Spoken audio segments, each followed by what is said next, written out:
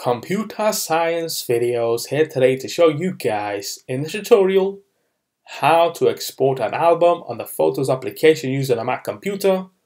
Without further ado, let us start the video. So in the tutorial, you need to have access to a Mac computer, have access to the desktop application Photos, which is built into the Mac computer. We can now start the tutorial. Before I start this tutorial, I would like to say that you are more than welcome to subscribe to my channel, Computer Science Videos. As we know, every problem is solved by indirection.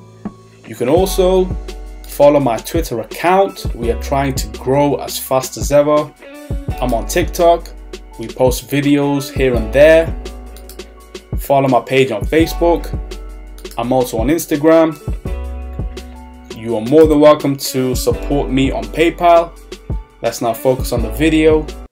So now let's go down to the dock. Go to the application Photos. Click on this. Wait for that to load. Once it is loaded, we will now navigate to the left-hand side navigation menu where it says Albums.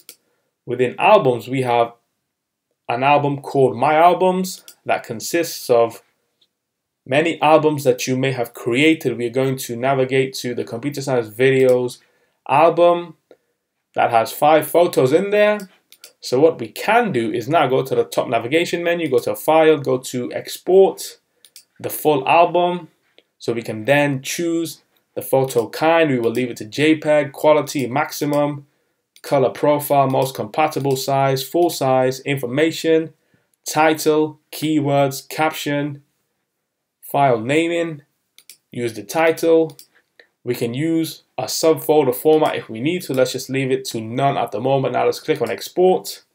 This will not directly export to the desktop, but we want to create a new folder. Call that images. Create that folder, and now these 5 photos will be exported into this folder. Let's now click on export. Let's now move to the desktop. Open up that folder that now has 5 photos exported directly from the Photos application. Click on the photos in real time via the spacebar. So this is taking me way back to 2019 where we had the iOS 13 update on the iPhone 8 Plus. Then we had some videos uploaded to the channel. Here's a camera stand. Here's a power bank connected to my iPhone 8 Plus. And here is Instagram via dark mode. That itself was all 5 years ago. We are now in 2024. Where we are using the iPhone 15 Pro Max.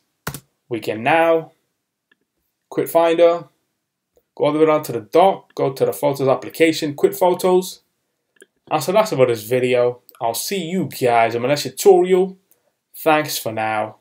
Thank you for making it towards the end of the video. Be sure to subscribe to my channel, Computer Science Videos. Be sure to check out the previous video on screen now, or you can ideally click on the playlist and watch all the journey for Computer Science Videos from the start until now.